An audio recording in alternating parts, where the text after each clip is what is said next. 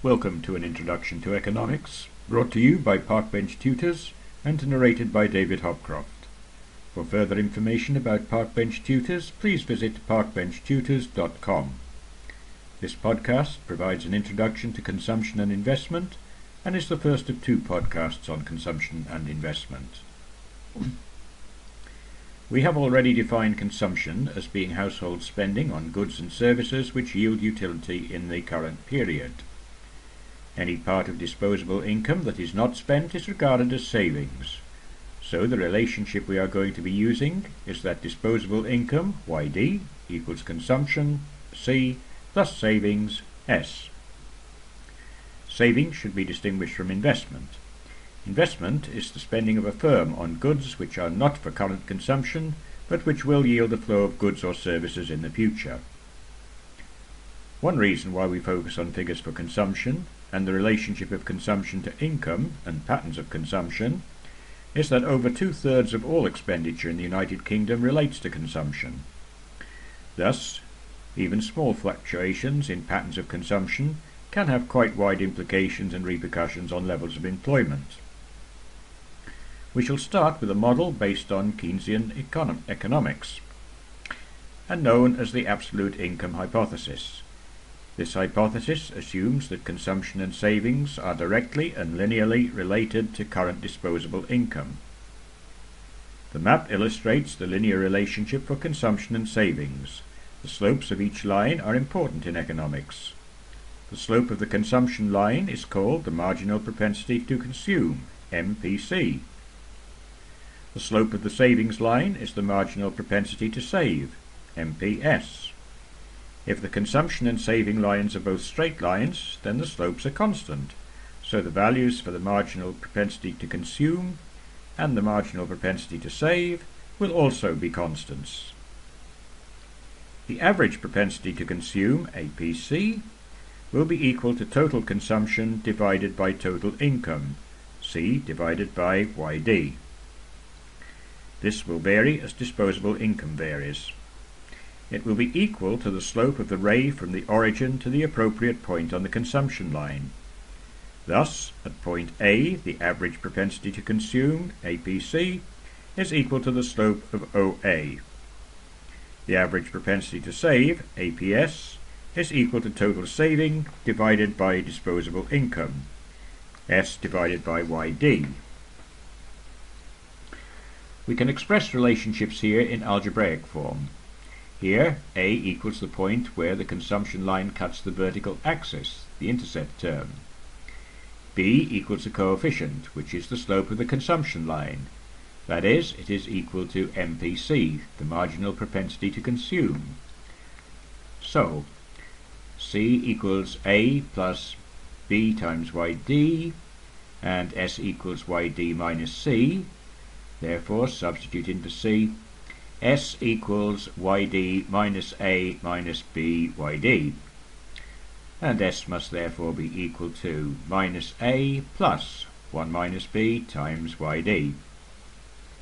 You should have noted that MPC plus MPS will always equal 1. The hypothesis of absolute income says that consumption and savings are functions of current disposable income, and the relationships are direct. Although the first map showed these to be linear, it is possible for the consumption and savings lines to be curved. In this case, the marginal propensity to consume falls as the marginal propensity to save rises, as shown on this map. The marginal propensity to consume means that for every additional pound of income, consumption rises by some fraction of a pound. Thus, MPC will always be between 0 and 1, but is not likely to be greater than 1, though not impossible. The average propensity to consume, APC, will fall as income rises. It will be greater than the marginal propensity to consume, MPC. Remember, the average propensity to consume was the slope of the ray. As we go from A to B to C, you can see that the slopes of the rays, OA, OB, and OC, are decreasing. What sort of data should we be considering to investigate the income and consumption relationship? There are three main types of study that are commonly used. The first of these is the cross-section budget study. This groups or classifies households according to income groups, and it shows their average income and consumption. For these we can determine the APC and MPC. A notable feature is that the average propensity to consume, the APC, falls as we move from low income to high income groups. A second method involves collecting data over a series of years. Over a period of say 10 years, this would be regarded as a short-run time study. For this type of study we should be using real personal income and real consumption. In other words, the figures should be related to an index. The third type of study is over a longer period, called a long-run time series study. An interesting outcome of these studies is that they show that the average propensity to consume shows very little variation. The tendency for APC to remain fairly constant conflicts with the absolute income hypothesis, which suggests APC should fall as income rises, or rise if income falls. The map illustrates the consumption line for a long-run study. We can see that the slope remains constant. APC equals MPC. An individual consumer chooses between spending now or later, between present and future consumption. Consider two periods, the present, t, and the future, t plus 1. The present income is yt and the expected future income is yt plus 1.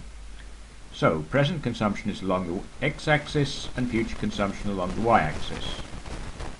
At point A, consumption in the present period is yt and consumption in the future period is yt plus 1. In other words, all of the present income is consumed in the present period, all of the future income in the future period. Point A represents a consumption possibility. The consumer might choose, if the interest was high, to spend nothing and save all income, unlikely for the possibility. Future income would then become yt plus 1 plus 1 plus I times yt. In other words, the future income plus the present income with interest. This would be point R on the budget line. Alternatively, the individual could borrow. Assume the discounted future income is borrowed. In other words, borrow the future income less the interest to pay off the debt. The individual can now spend yt plus 1 over 1 plus I times yt plus 1. This is point Z on the graph. The budget line is therefore RAZ. The source of present and future income is wealth, so the position on a budget line may be determined by wealth and the slope by rate of interest. The position chosen will relate to preferences shown by indifference curves. Suppose the individual chooses point W, his current income being yt, then consumption will be represented by OC1 and savings by C1 yt. If wealth increases, then the budget line will change and shift to the right, giving a new preference point at V. A change in the interest rate will call the budget line to pivot around A. If the interest rate is increased, then the line becomes steeper, as shown by the line INA. This analysis suggests present consumption depends on wealth and interest rates, so it differs from the absolute income hypothesis, which suggests present income alone. This ends our first broadcast on consumption and investment, brought to you by Park Bench Tutors and narrated by David Hopcroft. Thank you for watching and for listening. We wish you success in your studies.